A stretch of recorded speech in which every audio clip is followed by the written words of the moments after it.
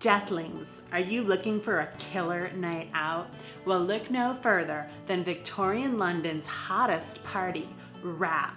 This party's got everything. Signature mumia cocktails, live unrolling of a 21st dynasty mummy, and even a midday dusty pharaoh.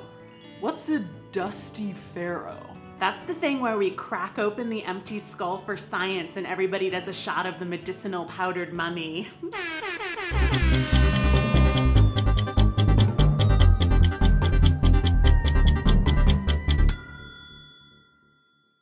From the early 1800s and through the Victorian era, Egyptomania gripped upper-class Europeans. After the almost mythic archaeological discoveries of Egyptian tombs and kings and treasures, everybody wanted a piece of Egypt, with mummy memorabilia being the crown jewel. Mummy madness was such that in 1833, the Trappist monk Abbot Ferdinand de Jérôme said to the then ruler of Egypt, Muhammad Ali, not that one, this Muhammad Ali, "It would hardly be respectable on one's return from Egypt to present oneself in Europe without a mummy in one hand and a crocodile in the other."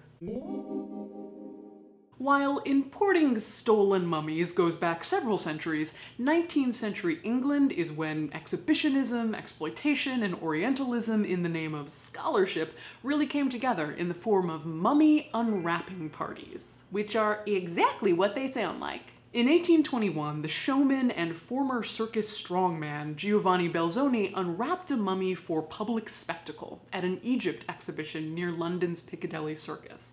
Over 2,000 eager people attended. This was so successful that Belzoni unwrapped 2 more mummies that year for an audience. At one of those unwrappings was surgeon, scholar, and opportunist Thomas Pettigrew. It would be Pettigrew who would make mummy unwrapping in vogue amongst English society. Pettigrew, who garnered the nickname Mummy Pettigrew, started selling tickets to public events where he would unwrap a mummy and also give a lecture, favored by well-to-do Londoners who fancied themselves of the intellectual sort. Pettigrew and his copycats would host mummy unwrappings in both public venues and private homes. The invitation to a mummy unwrapping party might include food, drinks, and then the main event. An invite from 1850 promised a mummy from Thebes to be unrolled at 2:30. At a mummy unwrapping party, you never know what you might find. As the mummy was unwrapped and the aroma of the ages filled the room, artifacts and jewelry might be revealed. The mummy itself might present physical abnormalities, or an alleged princess might turn out to be a male mummy, as supposedly once happened to Pettigrew. One time, a mummy's head was filled with sand. I don't know, archaeology. Woo. Once the mummy was unwrapped, people usually got a scrap of bandage as a little party favor. The mummies were unwrapped without care or training, ravaging not only the corpse, but also any information it might hold.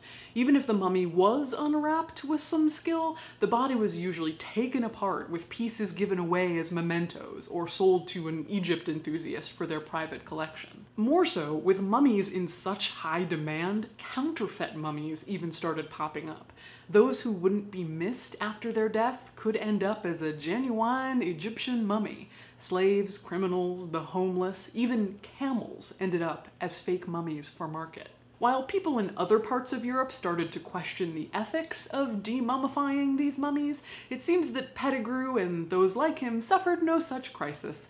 Pettigrew just kept right on unwrapping those mummies for money. It's rumored that some of his research involved trying to prove that Egyptians were Caucasian, not African, by measurements of their heads. So there's that.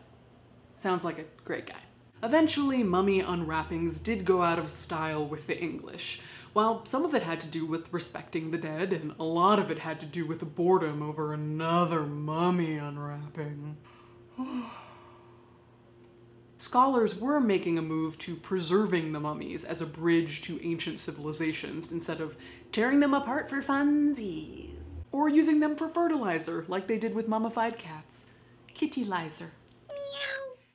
Nowadays, through CT scans, mummies can be virtually unwrapped, peeling away wrappings, skin, and muscle, all without disturbing the ancient corpse. Everything from an inscription on an amulet to the inside of an artery can be seen, all without unwrapping a single bandage. Mummification was a process meant to protect the body for all time, and as technology advances, we are able to respect those wishes while still learning about the past. The last public mummy unwrapping took place in Manchester in 1908 by Margaret Murray. Mummy unwrappings had already fallen out of favor by this time, and Murray faced harsh criticism.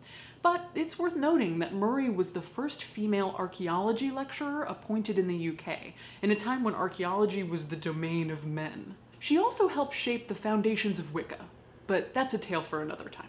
By the early 20th century, after thousands of Egypt's dead had been exported or faked for Europe's mummy obsession, the fad of mummy unwrapping events and parties came to an end. So remember, deathlings, you will die. But if you get mummified, which yes, if you talk to the right people, can still be done, your corpse just might end up the hottest ticket in town. This video was made with generous donations from death enthusiasts just like you. Patrons like Matt Knife, Emily Franklin, Neve McVeigh, Jonathan Davenport. What to do to die today, a minute to do, a money unwrapping a dude.